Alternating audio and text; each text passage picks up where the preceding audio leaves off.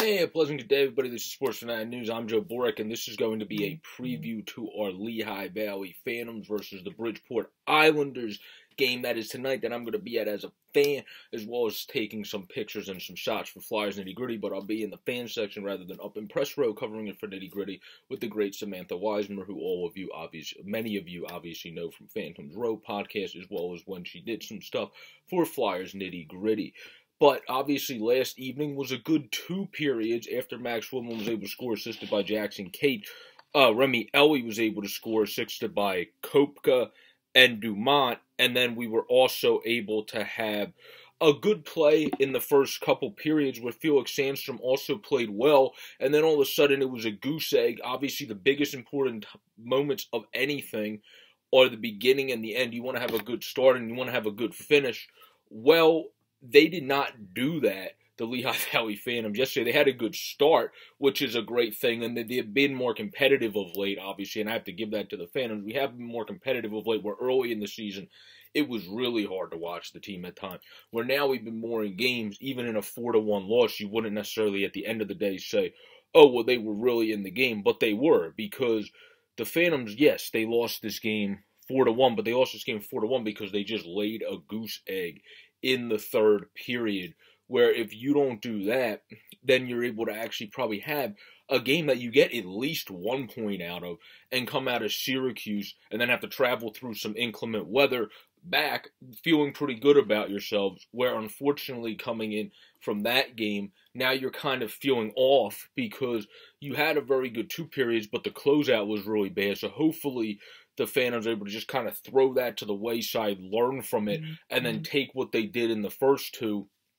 where the shots were basically even. They beat us by a couple shots in each period, and then kind of learn from that and keep implementing that game plan, because I've always thought, even during his time here in Philly, as an assistant, Ian LaPerriere was best with the young guys and at developing the young guys and at helping the young guys along the way in any way, whether it was talk, whether it was working with them in practice, whatever.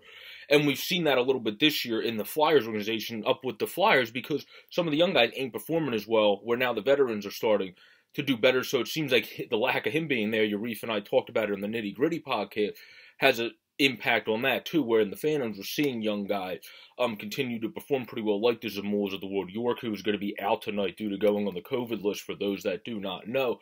But, like, you've seen those guys play well, where the veterans are some guys we haven't seen mix in as well with Lappy. He's best at development. He's not the best structural coach all the time, but we're seeing the structure come, and we're seeing him learn and grow as time goes on, which obviously being a new coach and being new to the head coaching position, he didn't really worry about that jazz as much with the Flyers, where now he has to worry about it with the Lehigh Valley Phantoms, and it's going to take time, but he's doing a good job of putting the young guys in chances like Willman and Frost and letting them continue to develop, as well as Zamula and York, because points aren't everything. You just want them to be able to have confidence boosting on the ice like I thought Ruby had before getting injured. That's why it was unfortunate he just can't catch a break. Hopefully he can come back either in this tilt or very soon.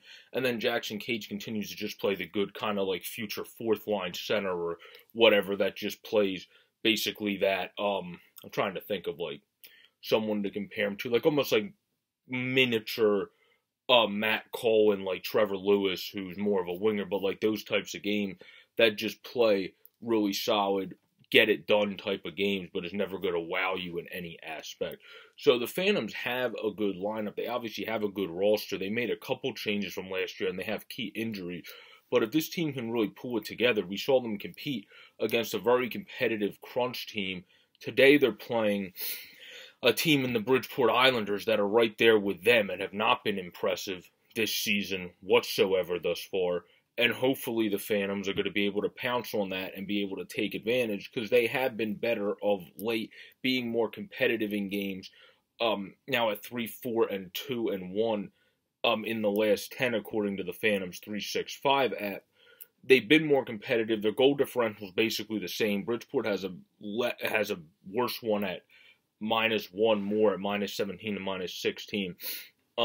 When it comes to goals for, they were able to score a little bit more, but they also have 63 goals against compared to our 56 goals against. So you can really take advantage of this team defensively, the Bridgeport Islanders, and also just take advantage of getting shots. The Phantoms, if they play a more simplistic game and get shots on either Schneider or Appleby or Skarek, whoever's in. Schneider's been struggling when he was down there. Well, then Appleby has been good in his game. That's only been 2, and then Skarek's been good as well. But it's not really the goaltending. It's more they've been getting hung out to dry. Their defense leaves open opportunities. If the Phantoms can take advantage of the Islanders' defense leaving those open opportunities and just get to the spots on the ice and get to the right spots on the ice, yes, it's easier said than done without the Wizard Morgan Frost down. But you're able to figure it out. They did for 2 periods against the Syracuse Crunch team, who's better than the Bridgeport Islanders, as far as I'm concerned. So if you're able to play a game like you did against the first 2 periods yesterday, then you're able to win this game, as far as I'm concerned. You just got to push the pace a little bit more, play a little bit more simplistic. Don't do as much along the board stuff like you see the Flyers doing up there in the NHL too much too. Try to just get the best shot you can get and then take it. You don't need the most prettiest shot all the time. If there's an open lane enough, let somebody deflect it like the Garrett Wilsons of the world or the Brendan Sauniers of the world and get the dirty but good goals. So this has been a preview to the Phantoms and Bridgeport Islanders. Hope to see you guys there tonight. Have a great, safe, and pleasant day, and go Phantoms. Peace out, everybody.